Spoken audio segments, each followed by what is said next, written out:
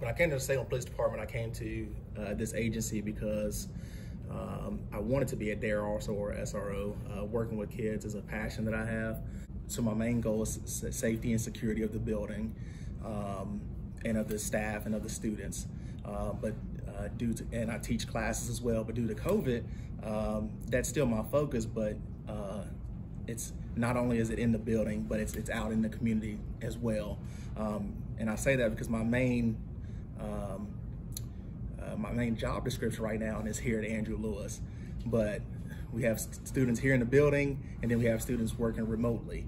So as the SRO, I have to be able to service the kids when they're here in the building, and then those kids that I don't see in the building. So what we've done since school let out last March is we started making home visits to some of the kids that need some extra support and extra services in place, and things like that. Some of our kids, you know, school is a safe place for them, you know, but for one reason or the other, they aren't allowed to come here, maybe because of, you know, health issues of their own or family members and things like that. So it's nice to be able to go visit them, check on them, offer any kind of assistance or services that we can.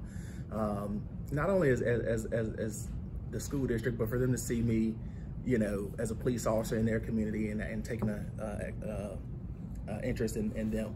I guess it's kind of eye-opening to some of the, you know, some of the issues that we might see in school, you know, some of the backgrounds of, you know, that some of these, you know, kids come from. It gives you a better understanding of, you know, who they are as a person or as kids. When school first got shut down, I had to go back out on the road and patrol. So, of course, I started missing the kids, and kind of a way for me to cope with not seeing them in the building is I went out into those neighborhoods where I knew that I might see some kids. You know, even though I couldn't have that, you know, one-on-one contact or encounter with them, you know, at least I could see some familiar faces, wave at them, you know, and things like that. So, and tell them, hey, you know, we miss you. You know, we look forward to seeing you soon. On an average year, I'd have a handshake with just about every student.